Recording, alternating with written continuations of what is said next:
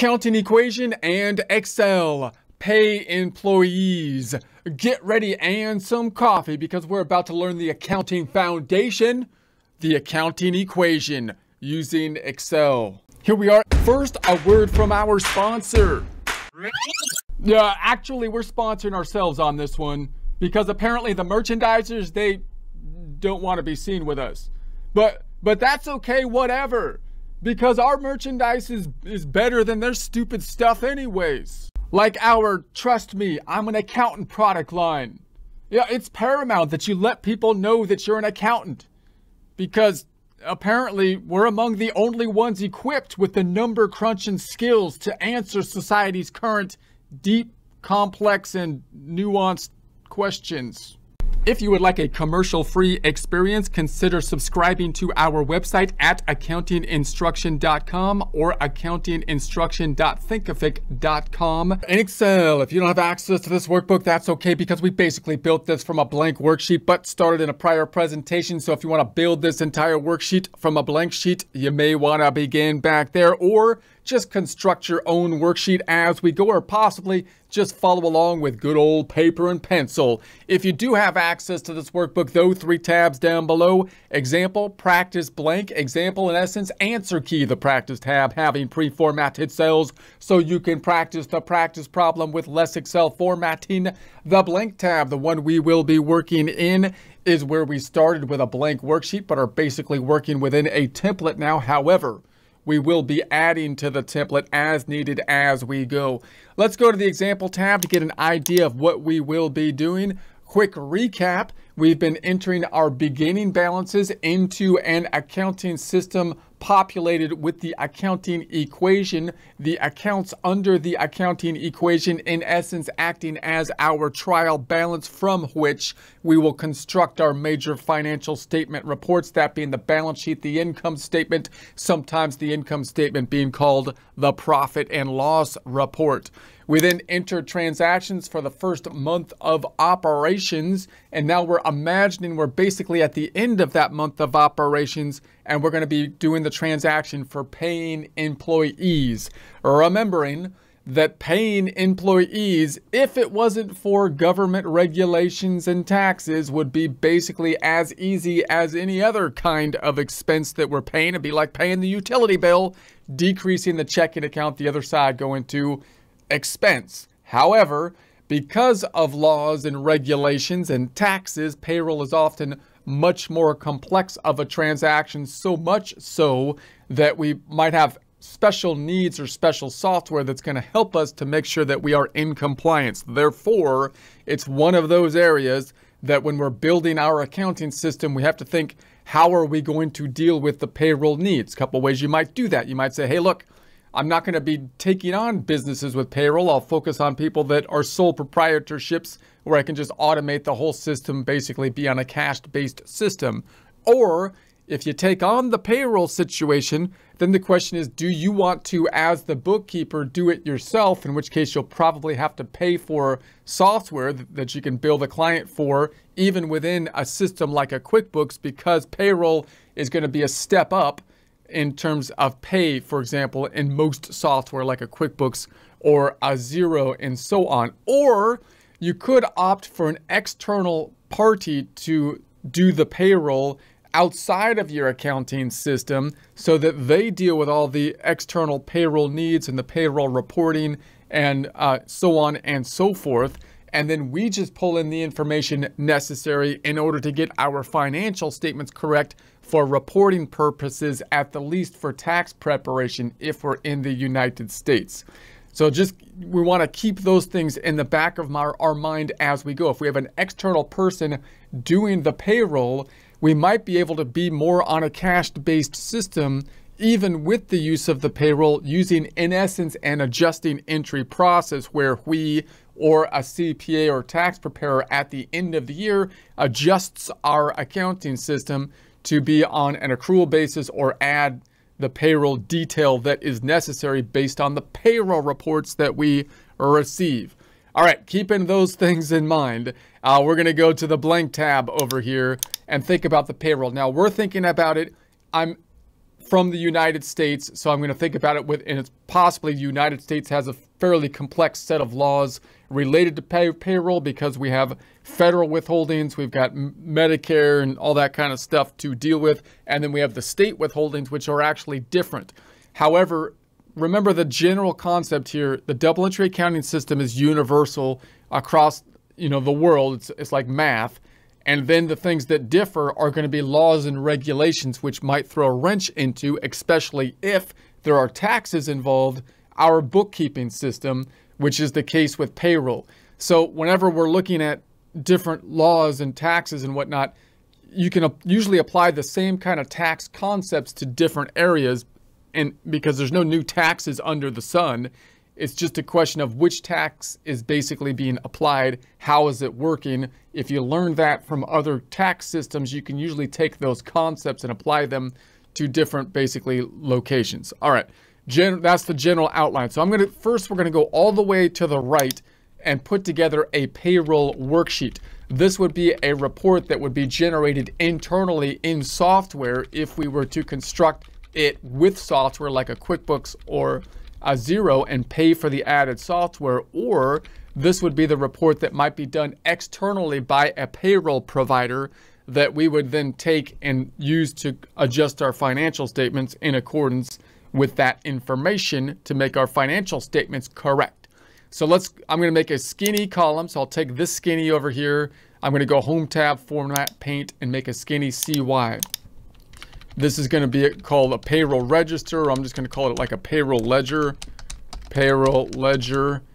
And so we're going to process this information out. Now, ultimately, when we process the payroll, we're going to write, in essence, a check form, decrease in the checking account. Even if it's an electronic transfer, we still think of it as kind of a check form. But if it was processed in software like a QuickBooks, it would be a special check form called a payroll check, right? And the other side would be dealing with all the other weird stuff that goes on with payroll. So let's say we have gross pay. I'm going to put my headers here. Gross pay. I'm going to put it in two separate columns so that when I copy the same format down below, I don't have to widen out my cells. So I'll say gross pay, and then we're going to have FIT, which is called federal income tax. We're going to have Social Security. We're going to have Medicare, and then we're going to have the net income or net check. Let's call it net payroll check. All right, and then I'm going to select all of this stuff here, make that a header formatting by going to the Home tab, Font Group. We'll make it black. We'll make it the text white. We're going to center it, alignment and center. I'm going to make this payroll ledger bit on this side left aligned again, however.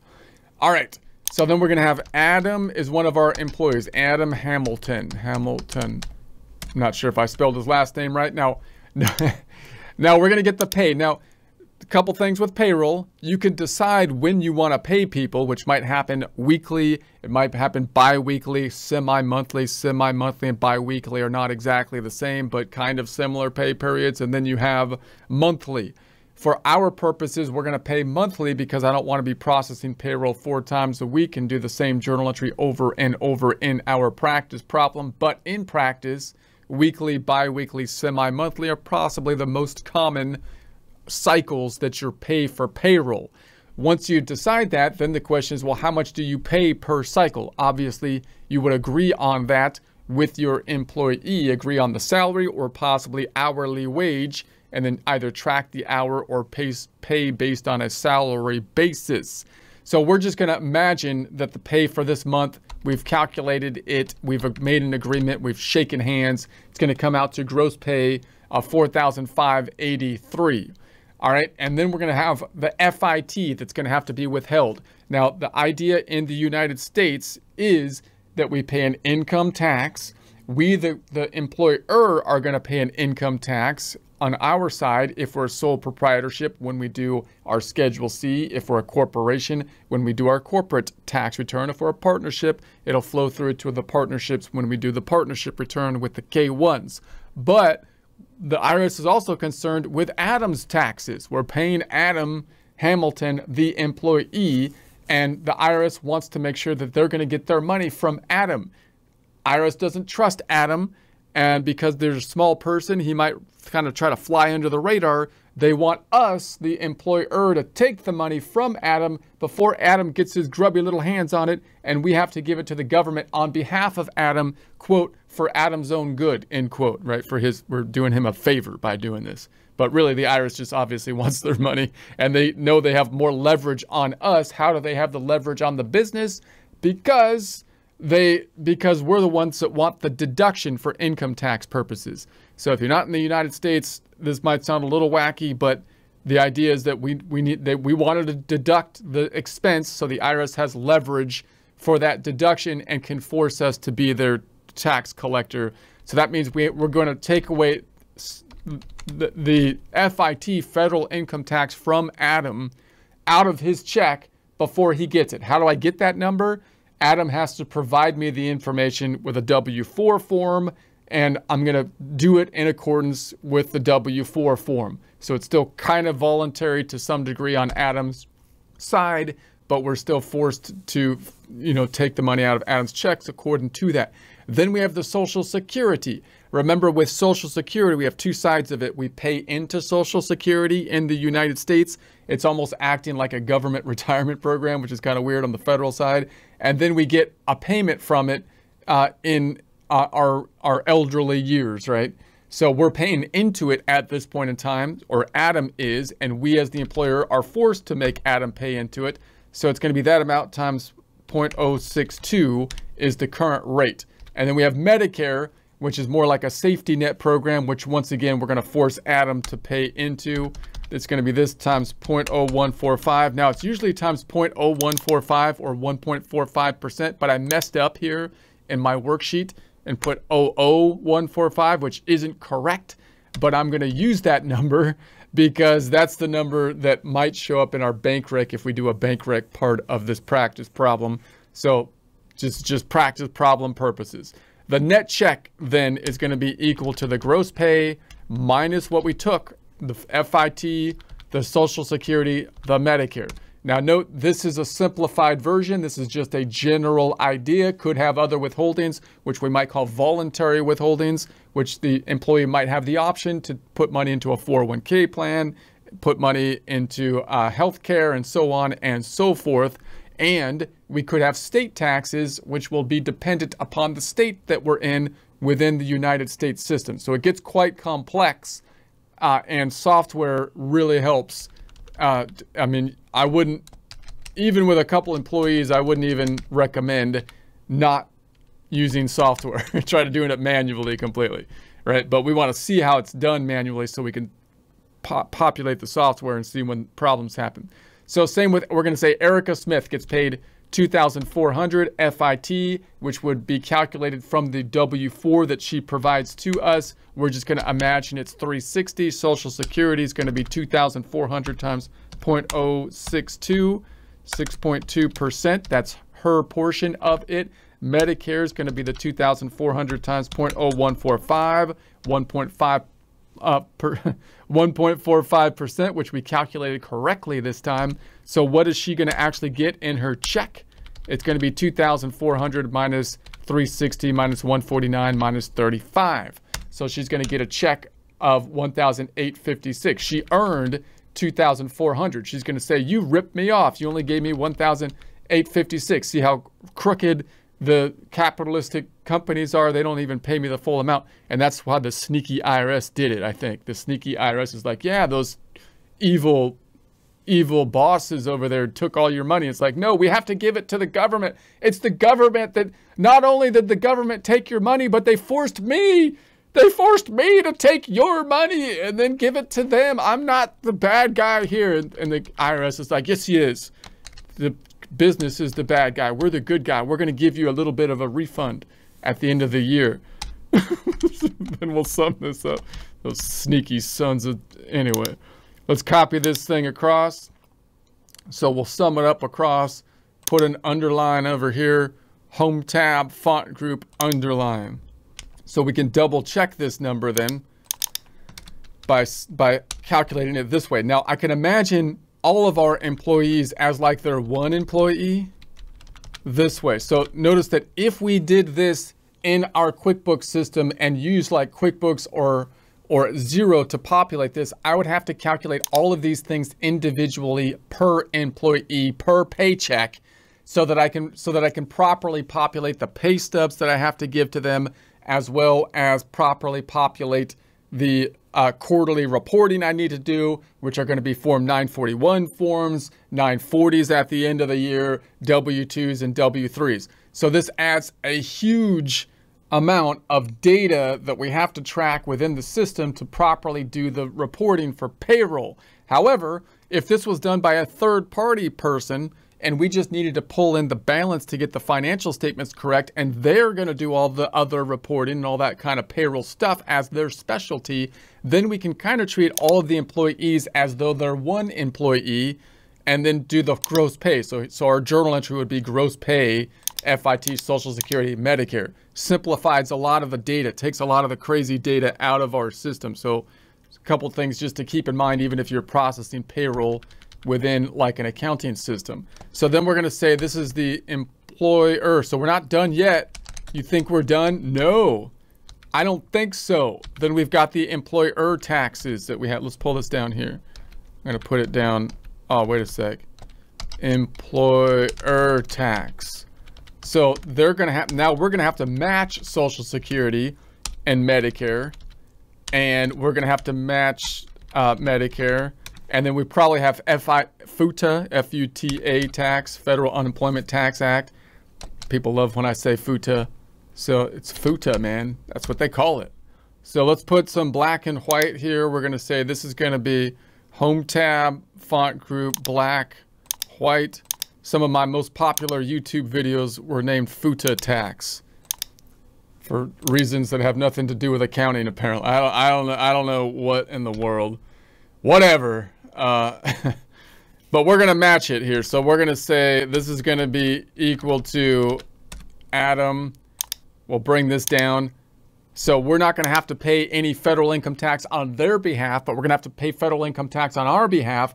But we are going to have to pay and match Social Security and Medicare. Now, this is really strange because they tried to make it look kind of like a 401k plan, right? Because they're saying, look, these people are putting money into the Social Security on their end, and we're going to force you to match it. So what does that mean? It means we're basically paying a tax, not an income tax, not on our income, net income of the corporation or sole proprietorship, but rather on the income of the employee, which is an expense to us, right? So the higher the expense goes up, the more tax that we have to pay on the expense, which is a little strange. But that's how it works, man. That's how we do it over here. So we're going to copy that down. And then we're going to say then the net check is going to be equal to the sum. This is going to be the total. We're not quite writing the check yet, but we're processing the payroll, which is going to increase the liability, and we're going to have to write that check. So this is what we're going to have to pay for the employees over and above what we agreed to pay them for their actual payroll. Let's sum this up. Sum this up. We'll copy this across. We'll double check it this way because it's summing vertically. Let's sum it horizontally to give us a double check number. Okay. So then what does that mean then? That means that we have payroll liability. So once we process this thing, we're only going to give them this amount of money.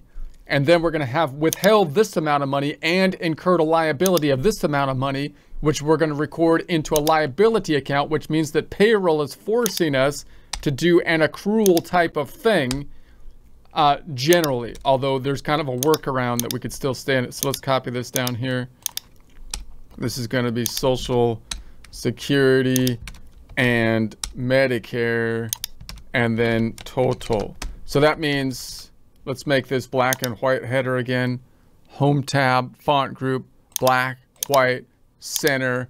I like to have this one left aligned though, left aligned. So we'll bring down once again Adam and Erica. Adam and Erica down here. You better do some good work because the government's making me pay a lot of money and do a lot of hassle for you people. Okay? I just want you to know that.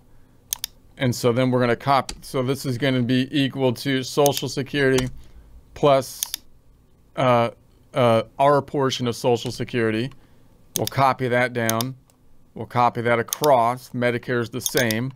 So we're copying the two Medicares. So that means the total liability that's going to be incurred is going to be this for Adam.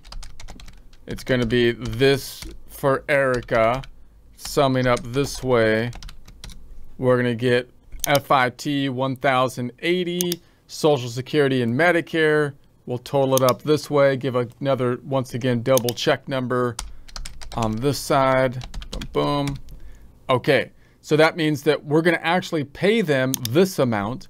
Then we're going to incur this liability and take this money out of their check, which we're going to have to pay to the government this amount on their behalf. This amount is our liability that we incurred because we incurred an expense of paying the employees, which is weird. And then that's going to give us this amount that's going to be a liability, which we could put into separate liability accounts for FIT, Social Security, and Medicare, or possibly just one account called payroll liability, which we'll then have to write a check from to pay the government for the payroll liability.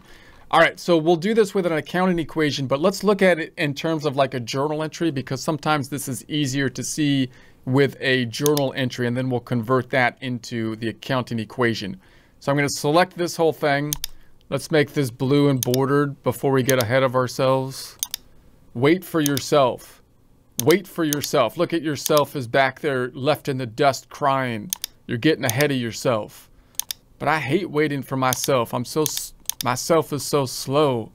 You need to wait for yourself. Okay, don't get ahead of yourself. All right.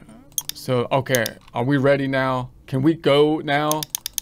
All right, let's do the next bit. So now we're gonna make a skinny DG column. We'll make us take this skinny, home tab, format paint the skinny, and we'll paste that over here. All right, so here's the journal entries that happen. So what's gonna happen is I'm gonna imagine that we'll do two separate checks for Adam and Erica. Now remember, if this was done by an external software, I could write one total amount for all of them. However, the problem with that is that when I actually get to the checking account, it's going to be two separate checks that hit the checking account, so I'll have a reconciliation problem. That might not be an issue, and I might just say, why don't I could transfer my money to a separate payroll checking account just to make sure that I can match that out as easily as possible. Sometimes companies will do that. They will transfer money from their checking account to the payroll account and then process the payroll from the payroll account so they can see all of the activity going in and out of one checking account. And if there's a problem, it's easier to figure out as opposed to paying out of your normal checking account where you have all this other activity that's kind of happening. That's just something to keep in mind. But let me do two journal entries here, and then, so let's see what that would look like. So for Adam, we're gonna say that we paid Adam, it would be like payroll expense, and let's do debits and credits here. So if you don't know debits and credits, that's okay, we'll convert it to the accounting equation. Credits, but let's see, this is why debits and credits come into play. It's easier to do a complex transaction like this actually with debits and credits, but we can still see it in terms of a journal entry either way. So we're gonna say we're gonna pay Adam $4,583. Okay, and then we're gonna have, but the check that Adam's gonna get, let's put that down here. Well, let's put it here. Payroll, let's just put cash. From the checking account is only gonna be this amount, which I'm gonna put a negative for the credit. What, not that amount. Sorry, it's this amount. So the difference is gonna be payroll liability. So you see how we're in balance here? I can calculate this as the negative sum of these, or I can say that should be the same as negative sum of what we took out of the paycheck, FIT, Social Security, and Medicare. So this should be in balance, debits equaling the credits. That should add up to 0. All right, so then for Erica, same thing. I'm gonna have the same format, and we could just copy this down and go doot. We're gonna have payroll expense. She earned $2,400, but we're only gonna pay her 1,850. The difference, negative sum, is 544, which I can also calculate by saying that's what we took out of her paycheck, FIT, Social Security, Medicare. That puts us in balance. And then we're going to have our portion of the payroll liability, which I'm going to put as payroll tax expense, which I'm just going to put as a total. I could put for the two of them, but I'm just going to put the total here. And then once again, payroll liability at 474. So the payroll liability is going to go up by this, this, and this, which adds up to 2029, 2029. So there it is in terms of like debits and credits. Okay, so now we'll do the same thing with basically a accounting equation format. All right, so let's do that. So I'm going to go. Well, let's make this like blue and bordered first. Make this nice. Getting ahead of yourself. Make this blue and bordered. We'll make this a header. Black and white. Okay. We could center this too. That needs to be centered. Hold on. That needs to be in the center. All right. Let's go all the way to the left. And then we're going to go back down and record this with the accounting equation formatting. So we'll scroll all the way down here. Man, we got a lot of stuff happening. So we're down here on line 101. 101. I feel like we should celebrate that we hit line 100. We hit line 100. Well, it's great. All right. Anyways, we're gonna pay the employees, and we're just gonna say pay employees. We have Adam Hamilton and Erica Smith. And then we're going to have the employer payroll tax expense. All right. So let's calculate this out. So I'm going to go over what's going to happen. Well, the net check, I'm just going to pull this information from the worksheet. I'm going to do a lot of scrolling to do that, so I apologize. But the net check is just going to go down, negative. I'm going to scroll all the way up and then scroll all the way to the right to look at the check from our worksheet, which was right here. Adam is actually going to get paid $3,572. Okay. And then, but Adam's expense over here is going to be payroll expense, is going to be equal to what Adam earned before we took out the money. So equals all the way up to the top, going to the right, and Adam earned this amount. The difference is going to be these amounts, which I'll sum up as payroll liability. So that's the expense, decreasing the equity side. So I should put a negative. And then the liability is going to be payroll liability, which I don't have yet. Let me see where I want to put that. Payroll liability. Let's put it in between these two. So I'm going to put my cursor on column X, right click and insert, and I'm just going to call this payroll. Oh, wait a second. That's not right. Payroll liability. Now it's got a capital I. No. Okay. And then I'm going to scroll down. And where does this go? What line am I on? Here we are.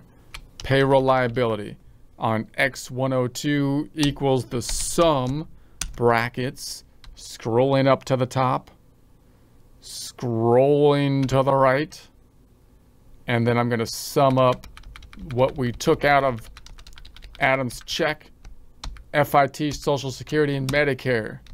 All right, so now let's see if that keeps us in balance over here. So if I go on over and copy this down, does that keep us in balance? Copy it down. That red, does that red turn green? Moment of truth. Truth. It is working. Let's put some zeros across the board before we do the next one, just so we can see where everything is lining up. Control Z. Zeros across the board. All right. Okay, so now let's do the next one. Erica, same thing. Cash is going down, negative. Let's see what the actual paycheck that's going to hit our checking account will be. We're going to go on over and say, what hits the checking account? What hits the checking account? It's going to be that 1856. All right, but Erica actually earned on the payroll liability, negative. Erica earned, scrolling all the way up, all the way to the right, this amount, 2,400, but we had to take out of her check, FIT, Social Security, Medicare, not because we wanted to. They made us do it, Erica. I'm telling you, why don't you, I can't pay my rent with this paycheck. It's not our fault, Erica. They made us do it. The government made us do it. I'm going to scroll up. That's not what they say. They say that they're the nice guys and they're going to give me a refund at the end, and you took my money. They made me take your money, Erica. I'm telling you, they made me do it. And then we're going to sum this up. All right, we'll put some zeros across the board. Okay.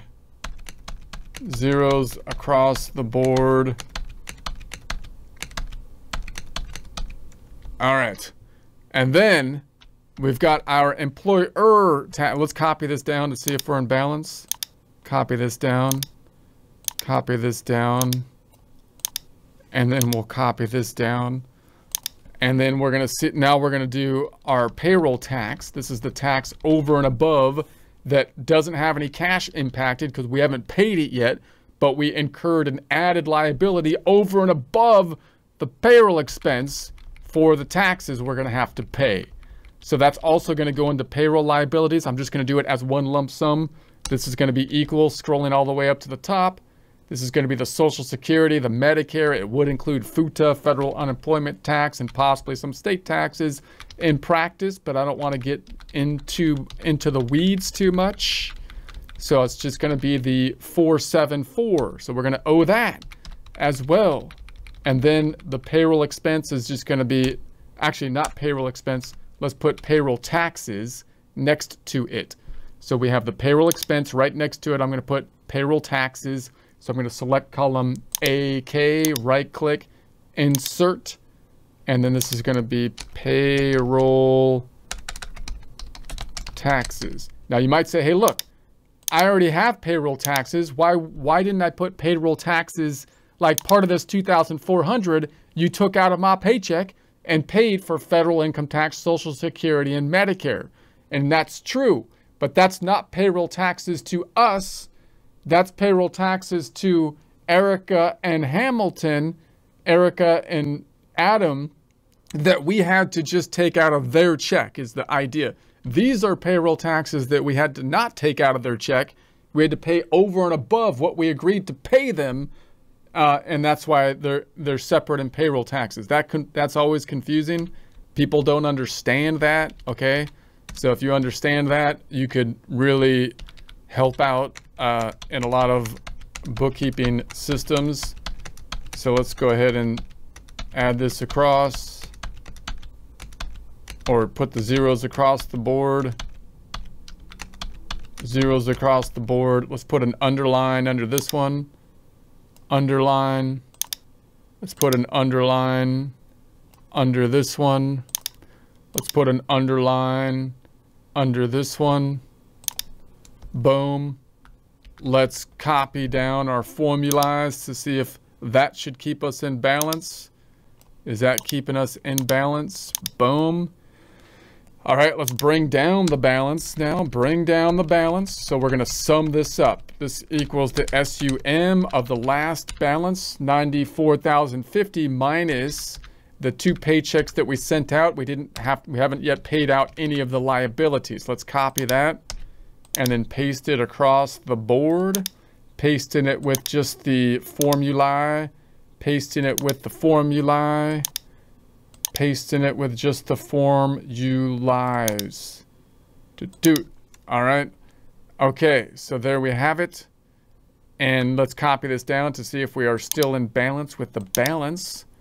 copy this down, and that green should turn red.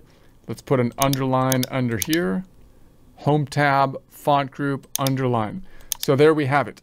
Now note that we looked at some other items where we had subsidiary ledgers like accounts receivable and accounts payable, or inventory and then accounts payable. Now the subsidiary ledger, you can kind of think of the payroll reports as a subsidiary ledger for payroll, because they're going to give us the information we need to kind of support this payroll liability, which could include what we owe to the federal government in the United States, to the state governments, and then possibly to other voluntary providers like a 401k plan or medical plan, Medicare, or I'm sorry, just insurance or something like that. But the payroll reports are going to be more complex because, again, you have to break them out per employee, per paycheck, be able to track not only the current balance that is due, but the year-to-date information as well as the current date information to populate the paycheck stubs that are going to go out per employee, as well as track the information once again necessary to then populate the information reporting to the government in the form of 940s on a quarterly basis, typically 941 yearly at the end of the year, typically, as well as the W-2s and W-3 forms sent out not only to the employees, but also to the government. So we have to have all those things should line up and should give us the supporting information, not only about payroll liability, but also about the payroll expense and the payroll taxes that we are reporting, remembering that at the end of the year in the United States, we have to give an income tax report, which is basically our income statement in tax format to the government. And we have to report to them the 941s for payroll, the 940 for payroll, and the W-2s and W-3s for payroll. We should be able to reconcile those things, right? So that's why it becomes, important. If we send something into the government that has, like, the W-3s don't add up to what's on an expense they should be able to kind of figure that out, even though they're different departments that might have got those two different forms. It all went to the government, so they have enough information to say, hey, something's wrong here because there's a substantial difference between what you reported on the W-3s for payroll expense and what you reported as a deduction on your Form 1040. So that's why the subledgers become more complex, which we could generate them internally within the software of like a QuickBooks, but it takes a lot more information to account for all of the detail that we have to put in the reporting per student, per employee, and so on.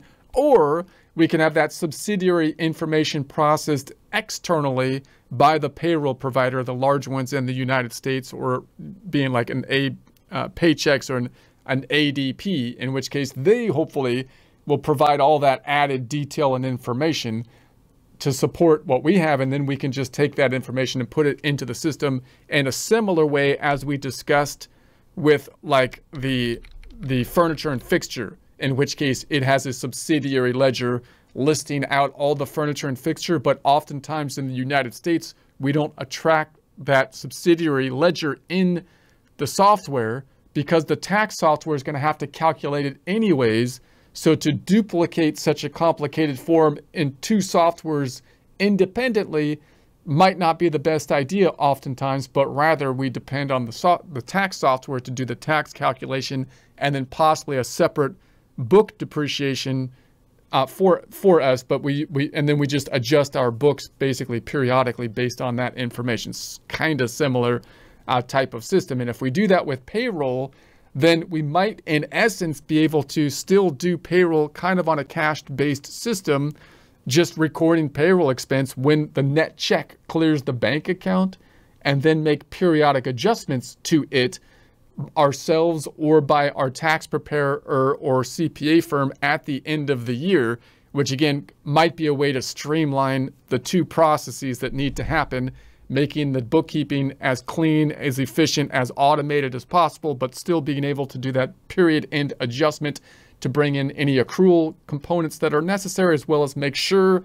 that the information on our income statement ties out to the payroll reporting that we're given to the IRS with the help and use of payroll reports and the payroll tax returns.